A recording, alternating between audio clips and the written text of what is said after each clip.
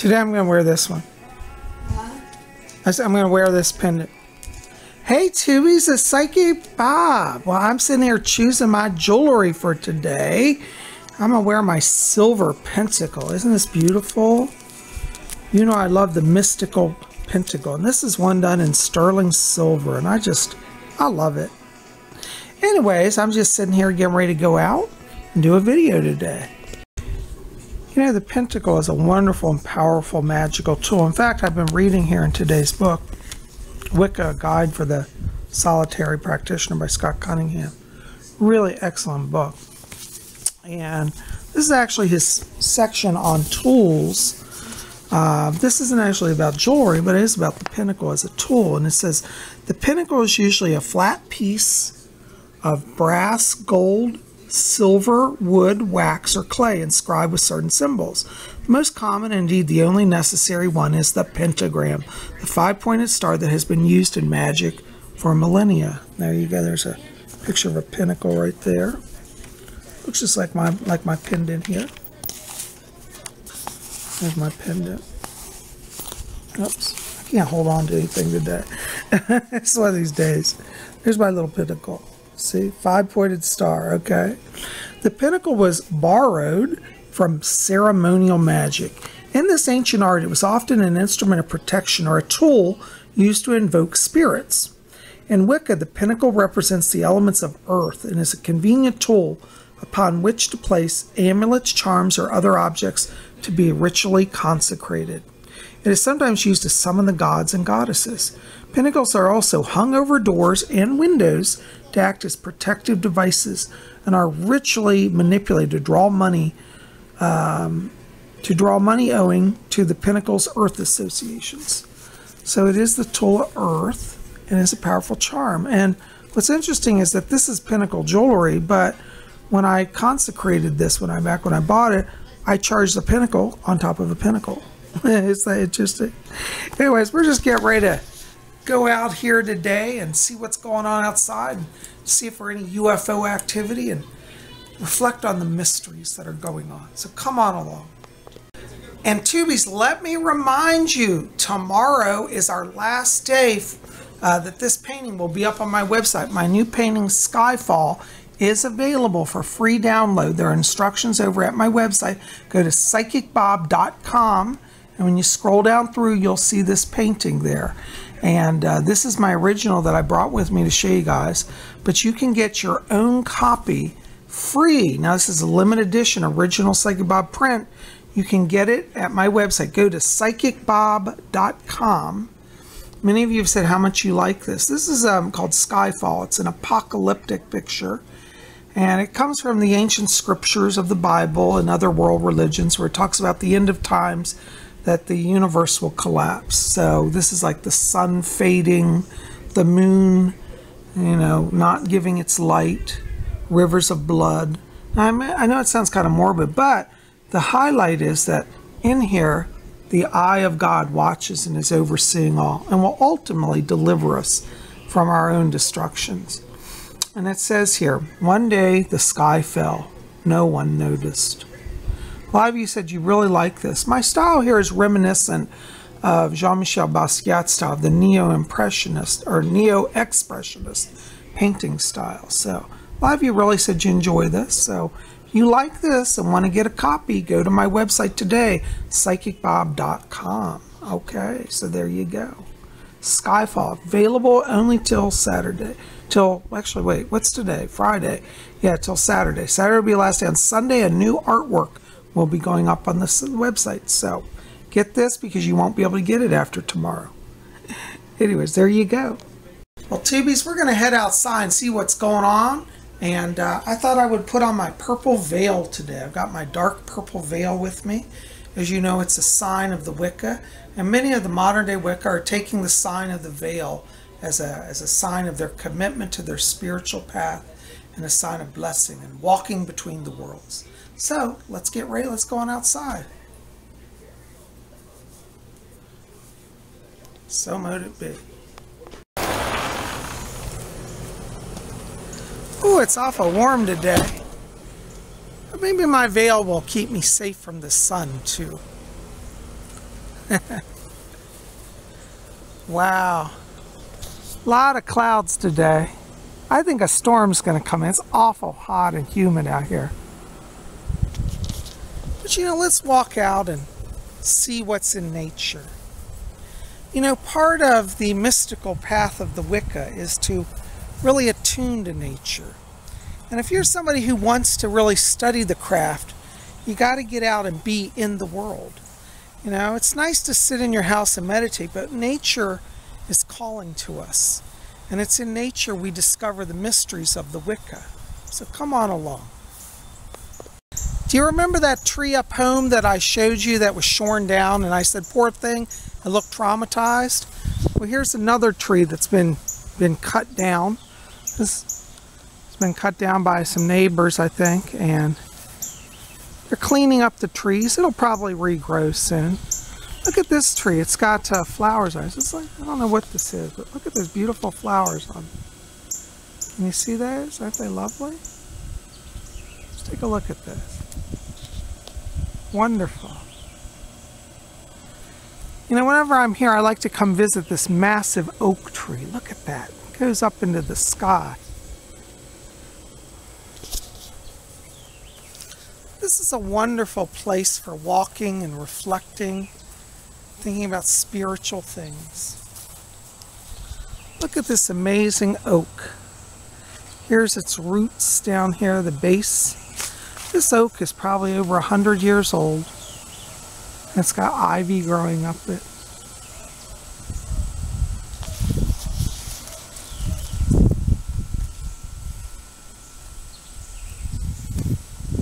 You see, when you walk, you attune to the energy of the earth. I'm looking down here at the grass as I'm walking, feeling the vibration. You know, as I'm looking into the forest here, I hear the wind blowing and I can see the leaves. And even now, the leaves are just starting a hint that they're starting to change. Look, just a little bit. If you're really observant, you'll notice a little bit of change of color. They're getting a little drier. Now, it's been a bit of a drought here, but nevertheless, we're at autumn time almost. We're in August, and soon it will be September. You know, we just had Lunasa, and then Maybon will be coming, and we'll be into fall. You see, this is what life is about, the cycles of the seasons. Life changing and evolving. And Wicca allows us, in fact, encourages us to be observant. You know, the ancients knew the cycles of life because they studied the plants, the trees.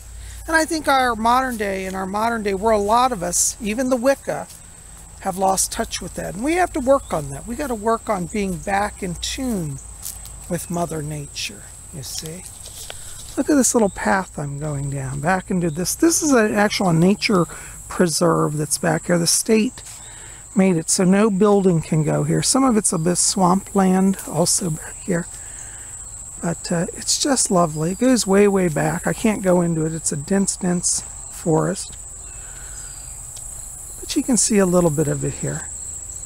Over that way is behind those trees is some more swamp, and there's a little river that flows. It's very lush and green here. You know, when we talk about the green craft, you know, how do we know the green craft unless we get out and be among the greenery, you see? And I like that. You know, when you're out, you can think about things like maybe looking for wands, okay? The witches of old used natural wands. So you might find an odd stick. Like, look at this one I found. Now that would be a wonderful one. It's dried out, so it's not wet.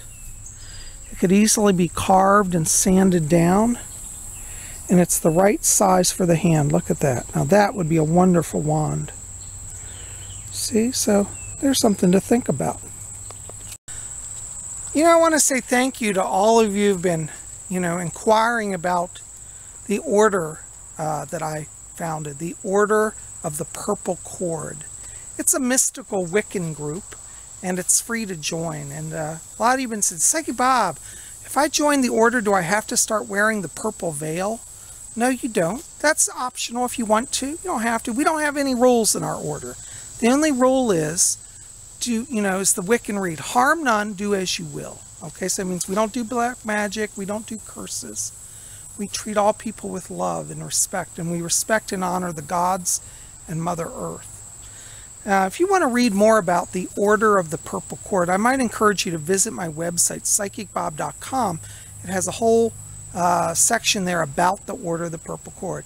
Now, if you want to join the Order of the Purple Cord, it is free. You do not have to be a previously initiated Wiccan. That's another question I get. Do I have to have been a Wiccan? How much experience? We only ask that you come with an open heart and mind. Now, we do teach from a Wiccan perspective, but if you're just exploring the craft and would still like to be part of the order, you're welcome to, as long as you honor the Wiccan read. We also ask that you make a purple cord. Now, I don't have my cord with me out here, but you make a purple cord to wear. You can make it as a bracelet. This is actually one of my cords, but my big formal cords at home. And you can wear it as a cincture for your robes, as a necklace, as a bracelet, and you make a cord and you vow to honor the Wiccan read, and that's our only requirements. There's no membership dues. We also have a new membership manual that you can get. So when you join, you send us your email requesting to join. Well, once we approve you and put you on the rolls, you'll get a membership manual as well. So you see, the Order of the Purple Cord exists for those of you who want to study the craft. We're going to be working on having some online meetings soon, so don't worry, we'll get back to that. I'm working on getting some software set up so we can do group sessions. But I invite you, to explore the craft and join our order. Maybe we can help you on your way. While I'm out here, I'm definitely keeping a watch out for UFOs. I've seen UFO activity over this area, like where my mom lives. It's very fascinating. Not every day I see it, but once in a while I'll see something that just looks a little interesting. So I'm definitely keeping an eye out. You see, when you're doing UFO watch, you're also attuning to nature because you're learning about the skies, you're learning about the life, the patterns of the birds, the patterns of the clouds. All of that is also part of Wicca, part of the mysticism of our tradition.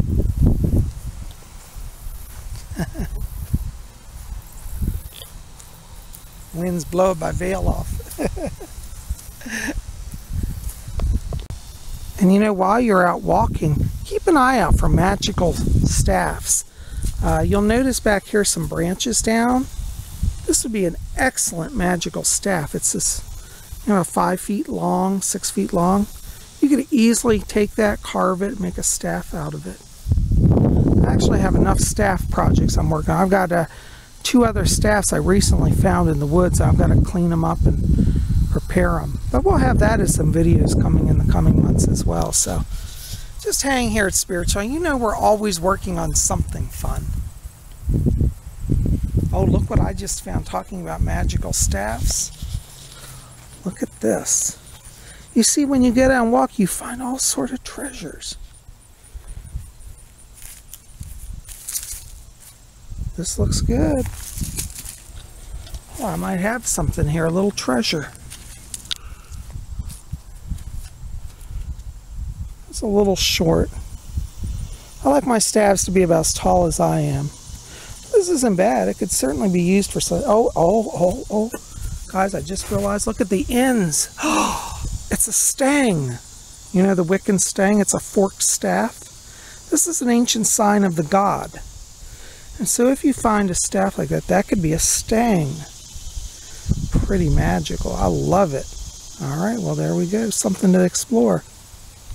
There are a lot of butterflies and dragonflies out here today. I've been watching them. Last time I was here, I had a butterfly come and literally land on my hand. Maybe I can get one to do it today. I have kind of a spiritual connection with moths and butterflies. They seem to really like me for some reason, and they're not at all afraid of me. They come up and land on me. You see, when you get out and walk, you connect to the animals of the natural world. Some of you have read and said, "Say, Bob, do I have a totem animal?" I think you do. A lot of you, pretty much everybody has a totem animal. But the secret is, have you got out and connected with that animal? You see? The spirit of the animal is with you, whether you're in nature or not. But when you go in nature, you get confirmations. Like, I've always been drawn to moths and butterflies. But when I started going out in nature, they actually approached me. I also have a spiritual and a material connection with ravens. They actually serve as guardians for me. And a while back when I was having very heavy stalking, ravens would come and literally land in front of me. And it was a sign for me to go a different path. And I would and find out later that it was good that I went a different way and I avoided being stalked and harassed. So you see, the power of the raven guides me. But the only way you know these sort of things is when you get out and actually walk in the nature. You know, walk and feel the earth, sense the energies. And see, when you get out and look closely at nature, you discover all sort of things. Here's a little patch of wild strawberries that will come up soon. These are little berries that grow in this area. Look how rich and green this area is. Just lovely. The grass is lush. Here's a beautiful evergreen, a pine tree. Forever green. Sign of the green man. And when you're in an area like this with so much greenery, you can really look for the presence of the green man. Maybe we'll spy him today. Yeah, it's funny, sometimes the green man's face pops up when you least expect it. You'll just be walking along and boom, there it is. You'll see it clear as day. I've had that happen. See? But again, you only know it when you get out.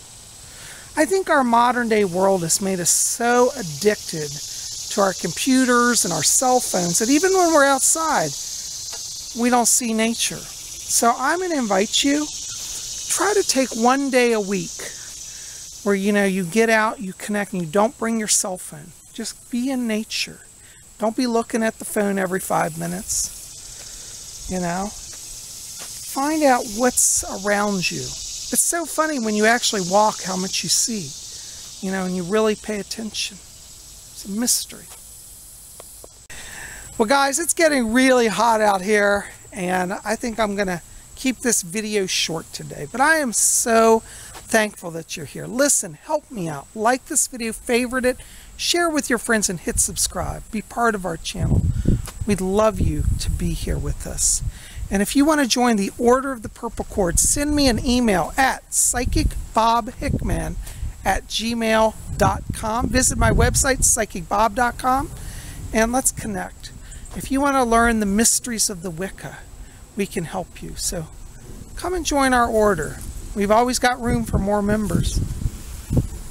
Thanks for being here, guys. Listen, if you want to get on my schedule also for a private psychic reading, I'm still doing readings this week, even though I'm at Mom's. Give me a call at my office, 703-825-3929. We'll get you on the schedule. Or again, you can write to me at PsychicBobHickman@gmail.com. You guys are best. I love you.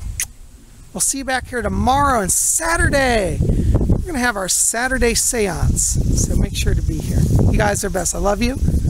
Until then, may all of you always blessed be. My veil is flying veil. Bye, guys.